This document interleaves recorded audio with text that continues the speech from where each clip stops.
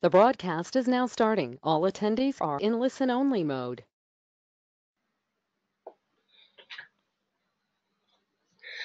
Hello everybody, good afternoon. My name is Declan Carolyn. I am co-chair of ECR Community and General Manager of ECR Ireland, and you're very welcome to the ECR Circular Economy webinar series. Just a bit of housekeeping before we start. Please type any questions that you have into the chat function, and time permitting at the end of the webinar, we'll do our best to answer them. Otherwise, if you don't not able to talk during the webinar, we'll follow up directly by email or another conversation. You're very welcome to what we're describing as a series of webinars on the circular economy. And by joining these 3 webinars, delegates can expect to gain the following. Firstly, to gain an understanding of what the circular economy actually means. We have supplied some pre-reading material which is available on our website and in the invitation to the webinars. But we will allude to further that information as we go through the webinars. Secondly, to get an up-to-date position on the work which the EU is doing within this area. Thirdly, understand what consumer expectations are within the circular economy and what their understanding of what the circular economy means. And finally, to learn about some existing practices that are currently being carried out by retailers and suppliers and manufacturers throughout Europe. Let me just go through today's agenda. Myself and Shane McGann of ECR Community will give a quick introduction and an overview of ECR. Then we're delighted joining us today. We have Isabel from EuroCommerce and Eva from AIM, who will give an overview of the EU Circular Economy package. Following that, Emily from ECR France will go through some case studies from France that were recently conducted to give us an idea of what companies are doing in this area. And finally, then we'll have a look at the Q&A. So I just want to talk a little bit about what is ECR. ECR stands for Efficient Consumer Response, and it is both a collaboration model and an association. Our mission statement is transforming the way we work together to fulfill consumer wishes better, faster, and at less cost. And our purpose is to facilitate and support retailers, manufacturers, and service providers to collaborate at both a national and international level. And in practice, that means that ECR nationals across the world are using this collaboration model for working on topics that are most relevant to their members, such as category management, on-shelf availability, supply chain, and sustainability. And ECR is also an association. ECR Community is the global association for all ECR organizations in the retailer and consumer product group sector. And you can see a list of those on the screen now around the world. We are a not-for-profit membership association. The only members of ECR Community are the ECR nationals, expert groups, and industry associations. And then companies themselves are members of the ECR local networks. Our objectives within ECR Community is to act as a forum for our ECR nationals to share knowledge and successful initiatives, to provide a support network for ECR nationals, promote the output of these nationals and expert groups, and always promote the ECR collaboration model as a better way of working together between trading partners. You see on the right are focus areas for 2019 and 2020, and each of our focus areas produce some output in some way, shape or form, whether these are best practice reports, pieces of research, or academic studies. The focus area we're concentrating on today is the circular economy. So hi, I'm Shay, I'm the project manager for ECR Community. So I just wanted to give you an overview of, I suppose, what the circular economy is and why everyone's talking about it. As the Ellen MacArthur Foundation says, we are really starting to reach, our way of doing things is reaching its limits. So what can we do to slow that down or prevent it?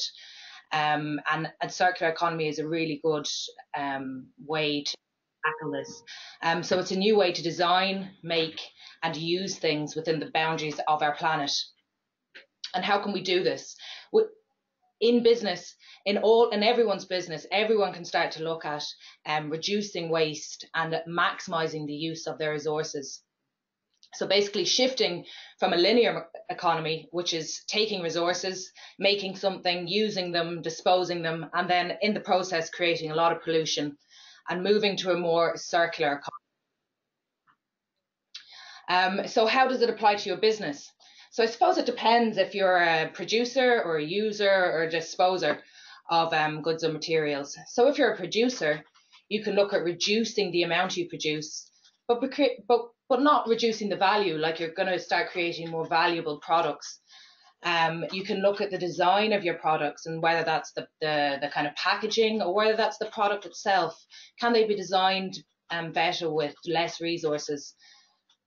So if you're in the use space, I suppose you can encourage reuse or look at products as a service. You can optimize the product lifetimes, which is I suppose a while ago we kind of went down the path of creating products that would only last a certain amount of time. So I think we need to change that mindset. And then I suppose if you're a disposer, you can look at the materials that you take in, can they be used by another business, and that business will create value. And we need to, and as a disposer, you need to kind of encourage new markets for recycled materials. So I just wanted to link in with the Sustainable Development Goals. Lots of businesses are currently aligning all of their activities to these goals. And the circular economy, it particularly links in with goal number 12, and that's sustainable consumption and production. But the circular economy is, I suppose, it's a kind of catch-all term for so many different projects, and they all link into all the different goals. So if you're doing work in this area, there's a high chance that you'll be able to impact a wide range of goals. And then the EU Circular Economy Package, which we're going to talk more about today, links nicely in with these goals as well. So it's definitely something that you should be looking at in your business and how you can link all of these different areas. So I'm just going to hand over to Emily now, who's our ECR community lead for our focus area on the circular economy. Thank you, Che. Hi, everyone.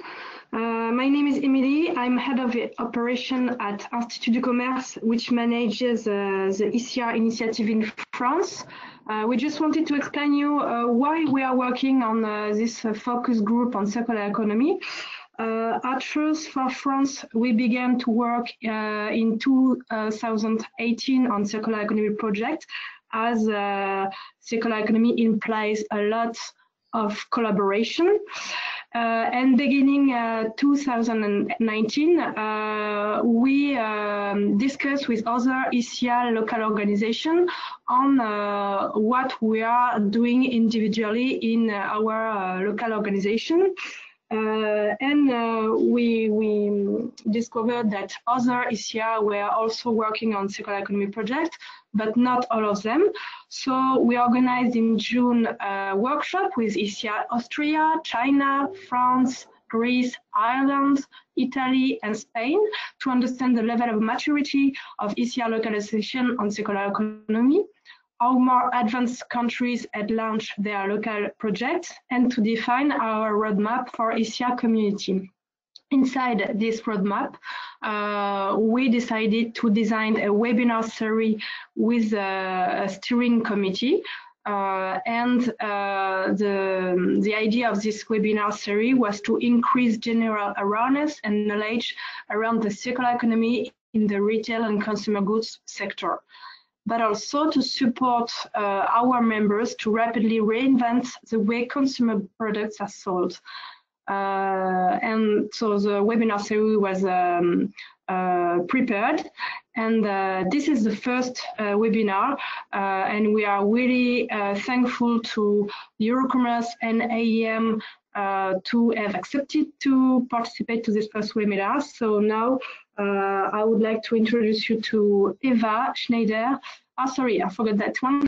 This is the Circular Economy Focus Group, which has been working since this summer on this webinar. So Che from ECR Community myself, Sylvia and Carolina from ECR Italy, and Teresa from ECR Austria.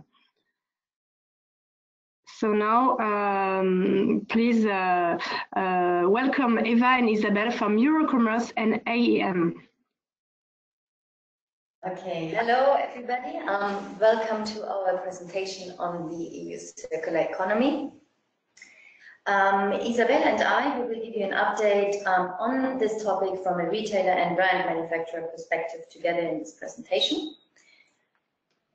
Next slide, please. So first, quickly, the structure of our presentation. So first of all, we will introduce our two associations, EuroCommerce and AIM, the European Brands Association. We will then give you a kind of a recap on the circular economy package 1.0 and also important issues that are still on the table for 2020. We will then go more into detail into things that we know about the European Green Deal and about the upcoming Circular Economy Package 2.0. We will end with some examples from the industry in terms of solutions and approaches in the circular economy, both from a retailer and brand owner's side. And then if we have time, we are of course also available for questions and answer session. Okay, I would give to Isabel to introduce now her association. Good afternoon, everyone. Thank you very much. I'm Isabel Morizzi from EuroCommerce. And so as Eva introduced it, we will go with a brief overview of what our organization stands for, so you can see also where we're coming from. So EuroCommerce, we are the EU Association of Retail and Wholesale in Europe. We represent the sector's interests before the European institutions. So that's the European Commission, the European Parliament, and the European Council. How do we represent interest through a platform is that we have a membership-based association and we are doing hardcore lobbying and advocacy. We're also trying to increase the visibility and reputation of the sector towards the regulators, trying to emphasize the role of the retail and wholesale in the EU economy, as shown in the slide here. So how much we represent in terms of companies, in terms of work and jobs, and in terms of EU GDP. I think it has increased to 11% now, so this slide is a bit up to date. But emphasizing the fact that the industry is quite visible and active on the EU front and contributing greatly to the EU economy. And this is the core, I would say, rational and narrative we provide to the European Commission, and then it's declined in different subjects. And I mean, particularly in charge of the environment and sustainability. If you go to next slide, I'm just going to get briefly to give you the overview of the type of members we have. So we represent national associations, and we're proud to say that we are in all of the EU member states, England included. We'll see how it goes in a few months. We also represent front runners through companies' memberships, as you can see here, and we have affiliated federation based on their topics. This is an overview. Our staff is around 20 people, so that means that we work in different committees, going from digitalization to work with the supply chain or to international trade and taxation, product policy, and so on and so forth. I'll leave the floor to Eva now. Yeah, so introduction of AIM, the European Brands Association. Next slide, please. Yeah, so as European Brands Association, we represent European manufacturers of branded consumer goods on key issues that affect their ability to design, distribute, and market their brands. So we have very kind of broad overview on topics. So in my position, I'm the sustainability manager at AIM, so dealing with all the topics related to the circular economy and sustainability. So overall, we comprise in our membership 50 direct corporate members and 20 national associations. And all in all, we represent 2,500 companies ranging from SMEs to multinationals. So our members, of course, are heavily investing into R&D and innovation. That places them actually at the 5th in the EU rank for EU R&D investment. All our members are branded goods, consumer goods companies, and they are united in their purpose to build strong brands. And that by doing this, of course, the focus is on the consumer, and that is also where the circular economy comes in, of course. Next slide, please. So this is an overview on our corporate members. As you can see, it is a quite broad membership from food to non-food, some luxury brands, textiles, toys, cosmetics, etc. Next slide, please. And this is an overview of our national associations, in total 20. Okay, thank you.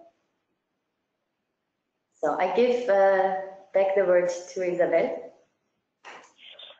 So with this in mind, it means that a main action is also at EU level. So we wanted to also provide some of input on what's happening at the moment. So very briefly, because we'll go back into this slide a bit later, but where is it where's the European Green Deal coming from, and how will that impact the future regulation on circular economy? I think we need to go back into the European elections that happened in May. So the results of the European election had two main trends. One was there's a lot of newcomers to the European politics that have been elected. And secondly, we can see a kind of a greening of the European Parliament. So the environmental and sustainability issues will be quite high on the political agenda. This has been translated into the Commission President's mandate and proposal for a new Commission, whereby Ursula von der Leyen proposed to have a European Green Deal published within the 100 days of her entering into the office. To do so, she mandated a specific Commission Vice President Executive, Mr. Timmermans, to kind of lead this cross-cutting European Green Deal. The slide you have here on the screen is actually summarizing the different aspects of this European Green Deal, which will represent up to 2/3 of the European budget. And you can see that when it comes to greening the European economy, every aspect of the economy and the industry is being tackled. We will discuss specifically the transition to a circular economy because it's been identified as the #1 priority, but that goes hand in hand with everything else you can see here. But I'll go into detail later on. I think we need also to go back into where is the Commission coming from, and what can we learn from the previous mandate, and how that would be implied into this new mandate. And to do that, I will leave the floor to Eva. Next slide, please. Exactly. So, first of all, a recap, as Isabel said, on the Circular Economy Package 1.0, which actually was launched in 2015. So this Circular Economy Package actually included the waste legislation. Furthermore, also some other legislative and non-legislative key actions under the Action Plan for the Circular Economy. So first, when it comes to the waste legislation, we have here 4 pieces of legislation, where 2 definitely are very relevant to our members, to brands and retailers. So the first one, the Waste Framework Directive, which referred to lists or indicates waste management, recycling targets of municipal waste, EPR schemes, and the minimum requirements. On this, the legislation states that the Commission has to publish guidelines on EPR schemes and the modulation of EPR fees. This work started this year. The Commission, together with the consultancy, conducted different stakeholder workshops and consultations to actually get to these guidelines for eco-modulation. This work has finished now, and we expect these guidelines to be published in the beginning of 2020. When it comes to the Packaging and Packaging Waste Directive, This directive included or includes the new packaging recycling targets for 2025 and 2030. It also outlines, and this is again where also next year will be important, outlines the review of the essential requirements for packaging listed in the annex, with the possibility to revise them if necessary. So this work has also started in 2019, actually together with the work on the eco-modulation of BPR fees for packaging. Again, after different stakeholder consultations and workshops, this report is now being finalized. Based on this, the Commission will actually conduct an impact assessment of different options for the essential requirements. And this will be accompanied by further round of consultations also in the beginning of 2020. Following this, the Commission will communicate a recommendation to the European Parliament and Council before the deadline of the 31st of December 2020. So this will be most likely accompanied by a legislative proposal at the end of next year. So both of directives were published in the official journal in June 2018, but we can clearly see two main points that will come out in 2020. Further legislative but also non-legislative key actions, if I may put it like this, within the context of the circular economy included the eco-design working plan, mainly for household appliances. These eco-design measures actually promote the repairability, durability and recyclability of products in addition to energy efficiency. So for example, within this eco-design working plan, we see that the scale for energy efficiency for appliances was reintroduced from A, most efficient, to G, least efficient, but also other important information is provided through these energy labels, such as annual energy consumption, water consumption, noise level, etc. So then another topic within this context is the EU plastics strategy. I think you all have heard of it. It's clearly a focus on one specific material. The EU plastics strategy was published as communication in January 2018. And it is the first EU-wide policy framework adopting a material-specific life cycle approach to integrate circular design, use, reuse, and recycling activities into the plastics value chains. The strategy sets out a clear vision with also quantified objectives at EU level. That means by 2030, all the plastic packaging placed on the EU market has to be reusable or recyclable. It furthermore addresses topics like biodegradability, but also the presence of hazardous substances in plastics, which are still very important topics.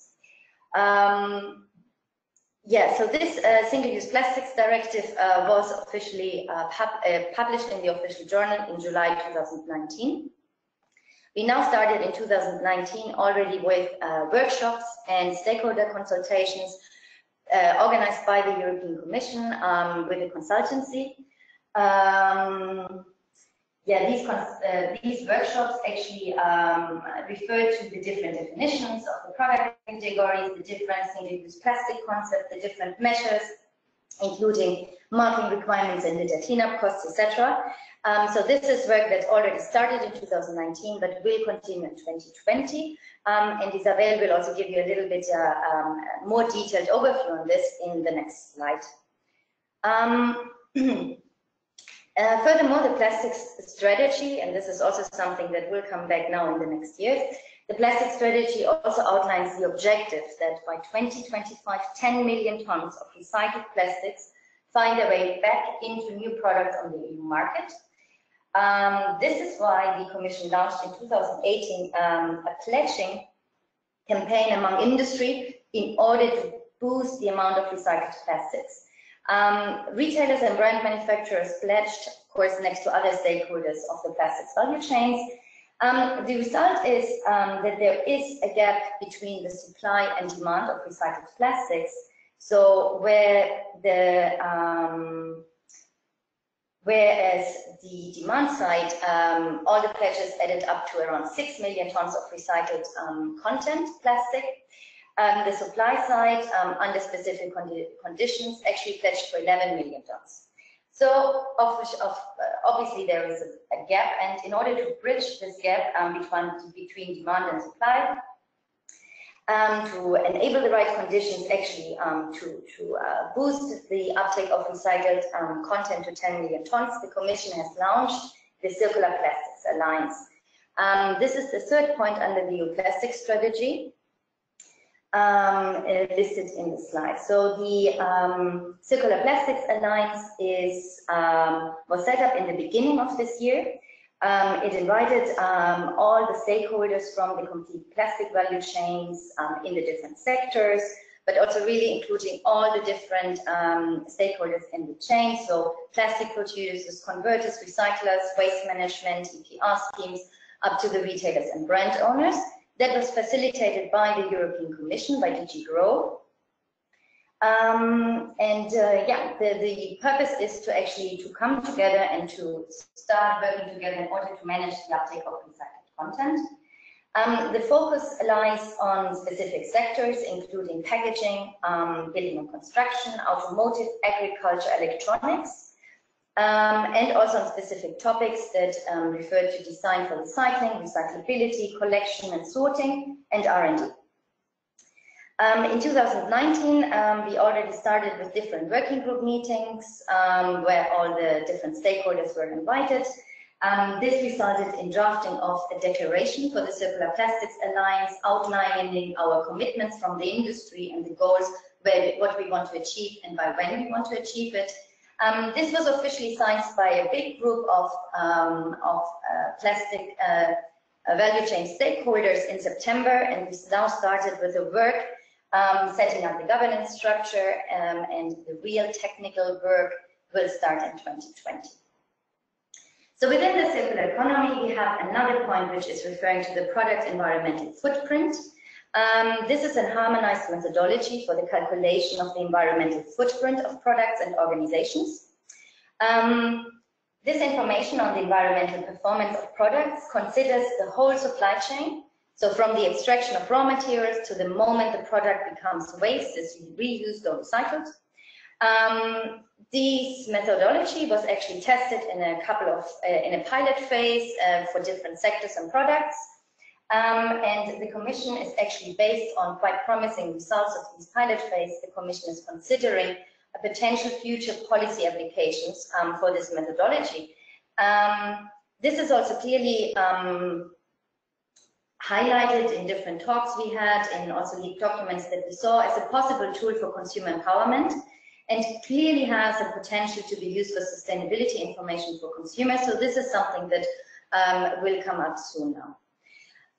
We have some other actions within the circular economy, which refer, for example, also to reducing of food waste, which resulted in the setup of the EU food waste platform. But Isabel will also give you a little bit more information on this. And you have also a couple of other key actions within this context of circular economy 1.0, which refers to the regulation on fertilizing products, a series of actions on water reuse, the fitness check of the eco-label. So not all the issues that we were very much involved in, but of course that we're monitoring. The Commission clearly acknowledges that more remains to be done in order to first implement the revised waste legislation, so my point number 1 on the slide, and develop actually a functioning market for secondary raw materials. There is definitely a need to speed up the work that already started at EU level on issues such as chemicals, non-toxic environment, eco-innovation, eco-labeling, but also fertilizers. So this is something that will also all come up again in the Green Deal and in the Circular Economy Package 2.0. Yes, so please the next slide. Yes, so I give back to Isabel. She will a little bit more in detail outline the Single-Use Plastics Directive as well as actions on a reduction of food waste. Thank you. So what we have seen in a previous slide is that the Commission worked on 2 bases. One was on working on product specific, and in particular on plastic. And the other angle was how to prevent waste from being created and reducing the use of virgin materials. In the single-use plastic directive, so the question is that how does it impact specifically retailers? Well, the single-use plastic directive is, I think, a category, as we say, for what we can expect from the next Commission. So based on the strong momentum led by the civil society, by NGOs, to kind of prevent littering for linking into the ocean, the Commission has identified 10 items that were the 10 most found items found on European beaches, and provided a series of measures depending on various factors. Factors being the availability of more sustainable alternatives, the feasibility of changing consumption patterns, and the extent to which they're already covered by other EU legislation. So what you can see in the slide here is that you have 10 items, mainly food and beverage, or for some hygiene products.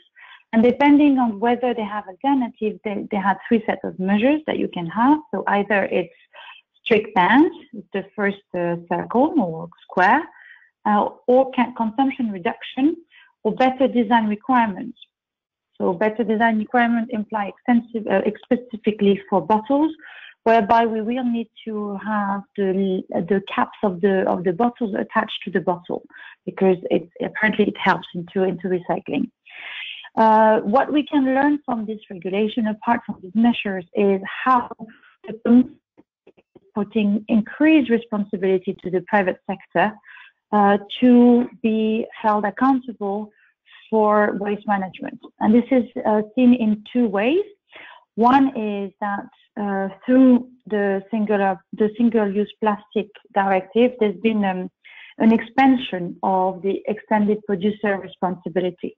So as you know, the extended producer responsibility is a system by which all of the producers, so whoever puts a product on the market, so producer, importers, manufacturers, retailers, will be accountable or will provide a fee to help in the collection and sorting of such waste. So the responsibility of the products goes beyond the selling point, but up to the waste management. It has 2 virtuous impacts.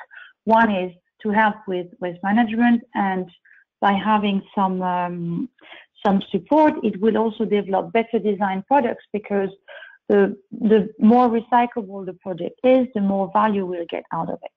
So far, this was working. This is how it was working.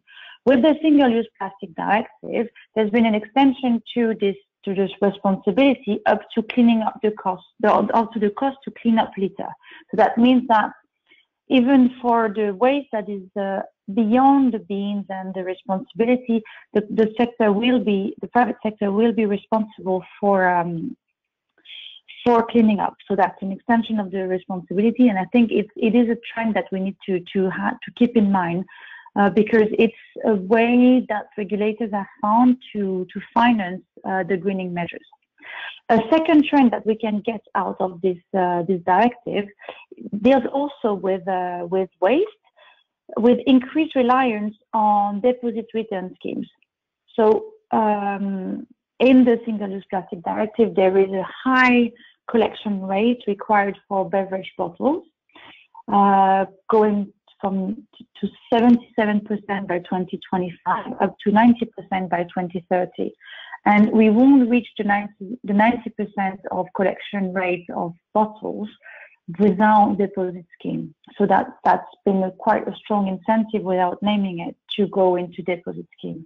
And it goes parallel to what is indicated into the waste regulation, whereby separate collections should be installed or implemented by the 1st of January 2025 for different products, such as paper, metal, plastic, glass, and textile. So what I wanted to highlight through this example of the single-use plastic directive is that we can learn 3 things for the next step. for the circular economy 2.0. One is a product/material specific regulation are to be expected. Secondly, there is increased responsibility and accountability of the private sector to finance such measures.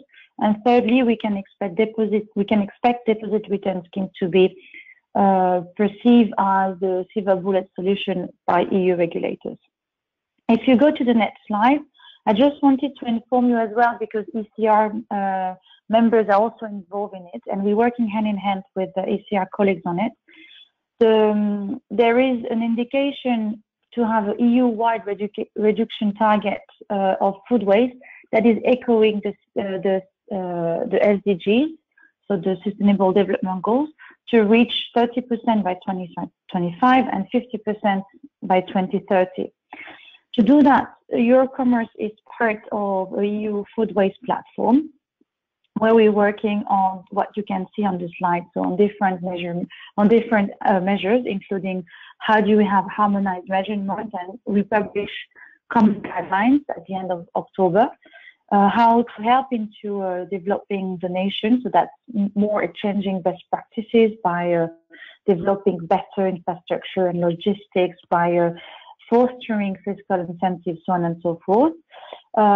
We would like also to have a better approach towards state marking to avoid the confusion, but that's something that to be discussed or to be worked on in the coming months. And finally, we have worked on sectoral recommendation, including for retail recommendation, on how to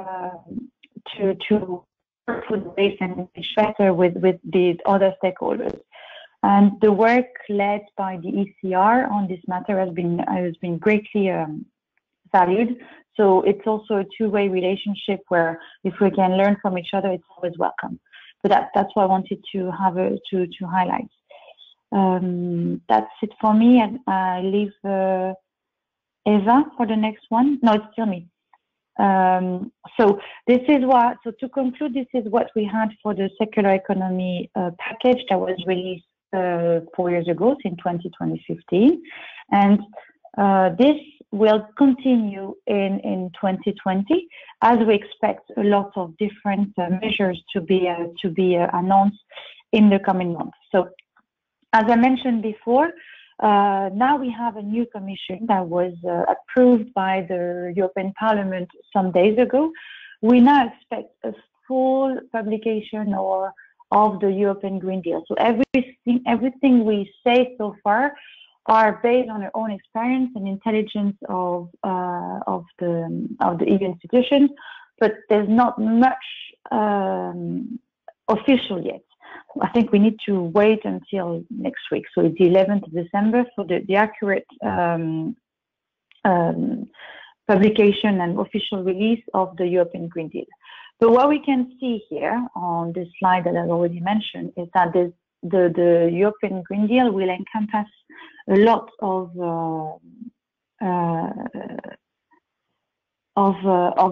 action and topics, including not necessarily excluding everything related to greening agriculture.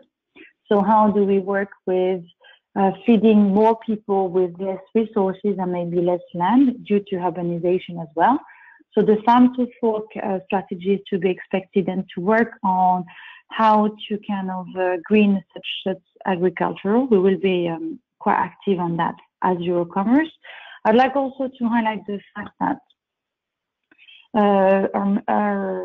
our sector will be impacted by the biodiversity strategy for 2030, up to a point where that will concern impact on deforestation. So both imported, what they call here imported deforestation, but also through deforestation at EU level. So how can we reduce the impact?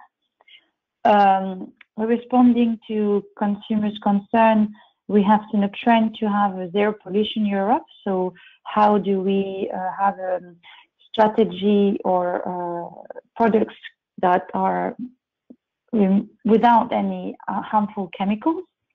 So that means the zero pollution is toxic free, increase of maybe more labeling and so on and so forth. So that's the type of trends we can have that I think are quite interesting to highlight. Microplastic and the removal of microplastic in our environment will be quite important. And last but not least, the transition to a circular economy will continue its path based on what we've learned so far, and maybe extend it to the other R's that we have in the circular economy. So far that's been mainly focusing on recycle. We can expect the Commission to work more on reuse, remanufacture, and so on and so forth.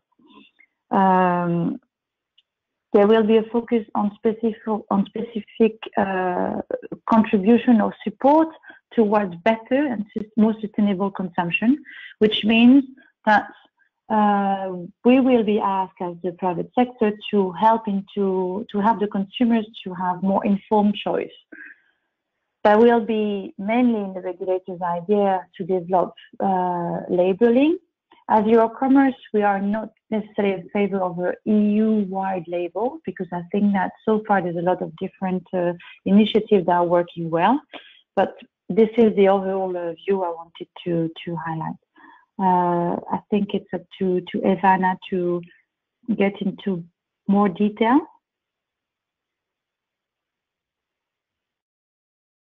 Okay, yes, if you could please turn the slide, yeah. So, perfect. As Isabel already said, we have to wait a little bit longer. The draft communication on the European Green Deal is expected for the 11th of December. We have some information that comes from an early draft that we received on the European Green Deal.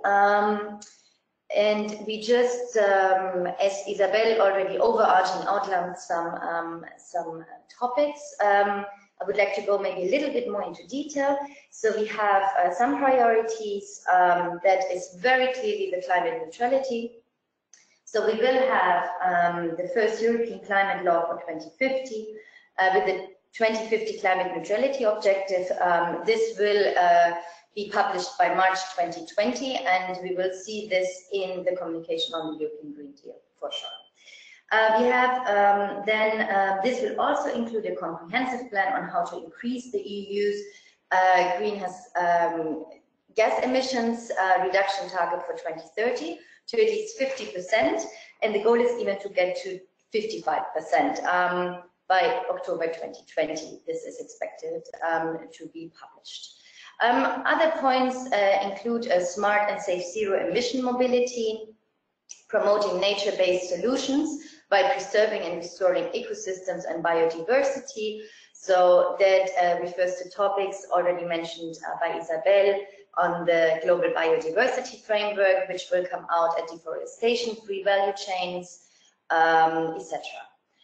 From farm to fork, that refers to designing a fair, healthy, and environmentally friendly food system. And according to our information so far, there will be a white paper to be expected in spring 2020 on this. Another important point is to eliminate all sources of pollution when it comes to water, air, chemicals, as well as mainstreaming finance and investment in ensuring the just transition. So there will be an action plan on green financing to be expected in June 2020. As I said, these points come from an early draft that we received on the communication on the European Green Deal, but we know it for sure by the 11th of December. If you go please to the next slide. So this is now the Green Deal, the Circular Economy 2.0, as we call it within the Green Deal. So what can we expect in terms of circular economy? The focus definitely will be on a sustainable industry for a circular and climate neutral economy. This will include an EU industrial strategy to be published by March 2020. We will see a new circular economy action plan, Circular Economy 2.0, to be also published by March 2020. This will, and this also refers to what Isabel said, we will have a sustainable products initiative which will target the sustainable performance of non-energy related products value chains. Also, of course, with the aim to actually empower the consumer to make sustainable choices. We will have a new eco-design working plan, as well as new initiatives for greening the information and communication technology sector. In total, the focus will lie on 8 product groups that were identified to have the potential to close the loop. That includes food, packaging, electronics, transport, furniture, building, apparel, textiles, and chemicals. And then you have from more specific information on 2 possible future legislations.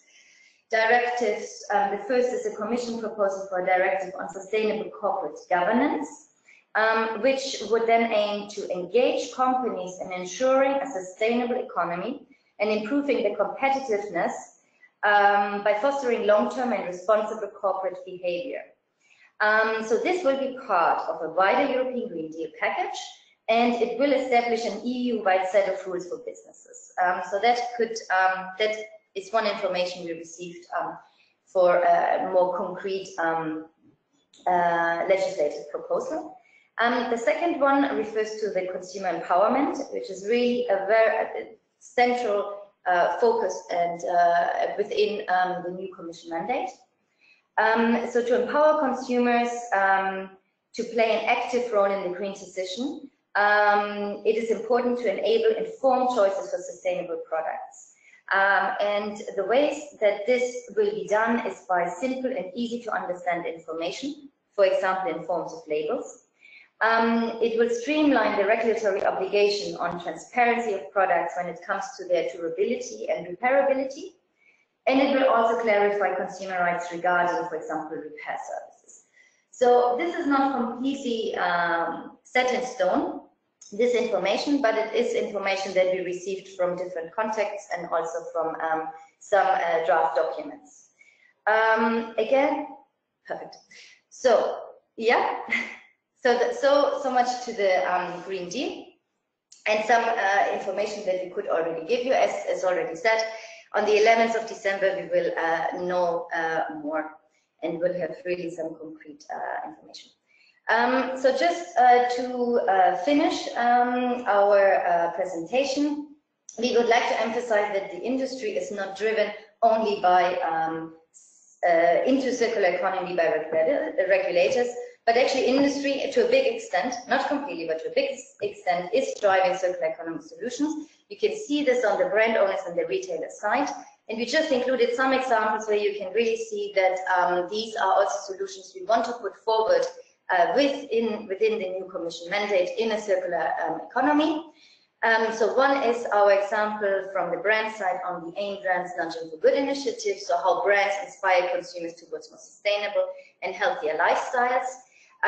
Furthermore, we also have a fact sheet on how brand manufacturers actually, or what brand manufacturers do to drive sustainability, looking into the investments and the innovation that brands do for eco-design, recyclability, increased recycled content.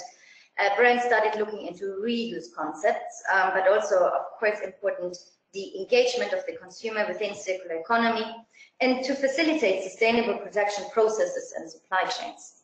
On the retailer side, I think Isabel can give some examples.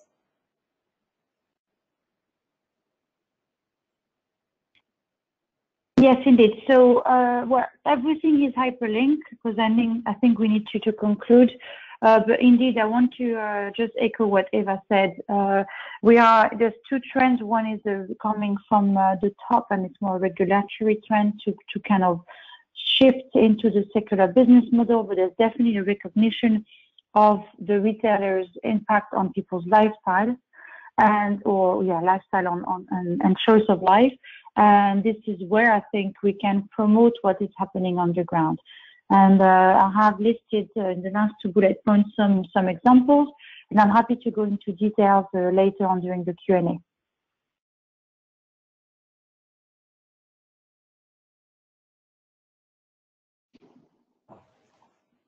So thank you, both of you, Eva and Isabel, for having done the job together, AIM and EuroCommerce. It has been really rich and insightful. I'm sorry, I think we won't have time for Q&A. So if you have any Q&A, you can send them to Jay, and we will answer to you by email. Just to finish the webinar, I wanted to present you some of our work in Institut du Commerce / ECR France. We have been working since 2018 on circular economy, and we have put all the information available that we've been working on a special dedicated web page.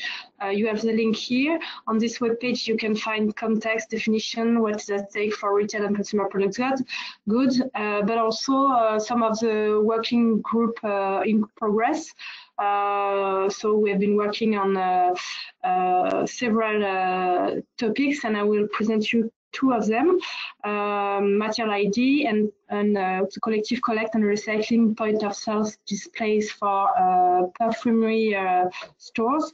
We also have been working on eco-responsible shopper journey, on eco-designed point of sales displays guide, and we have launched a working group on inverse logistics. Next slide, please. So the first focus I wanted to show you is that Institut du Commerce is supporting an initiative from our members with a platform called Cycleapp. This platform is now only a test in the city of Lyon, but it should help organizing for a multi-brand and multi-retailers platform the first collective recycling program of point of sales display in France. So for now, it's only for perfumery, but we are making all the tests to see what is working and what is not working. If you want some more information, you can click on the link. And the second topic we've been working on is creation of a material ID to enhance multiple lives of products and packaging. So we will have an illustration on the right that will be ready next week. And the idea is to give access to all the information that allows shoppers to make informed purchases, to enlighten retailers and manufacturers' progress on eco-design and responsible innovation, and to help recycling programs to be more efficient. So for that, we need to gather all this information and to make them available for all these actors. And last slide, please, next slide. So thank you for your attention. This was the first webinar of a series of 3 webinars. Next webinar will be in January with Quentin and Jean Bouteille and ECR Austria, and you will know more information on consumer demand. And the last webinar will be in February with Consumer Goods Forum, Locart, a retailer, and ECR Italy to discover business cases for the retail and consumer goods sectors. All the information are on ECR community website. Next slide, please. And you will find on this slide contact information. If you have any question or if you need some more information, you can contact Shay for ECR community. If you want to register for the next webinars, you can click on the link. Same you click at first to be there today. And if you want to know if your local ECR organization is working on circular economy, you can contact directly your ECR national organization, or you can contact Shay. And if nothing is on in your country, you just need to ask your ECR local organization if it's important for you to launch a circular economy project. So thanks a lot, everyone, for this really insightful information. Have a good afternoon, and we'll put the video recorded on our website too. Bye. Thank you, bye.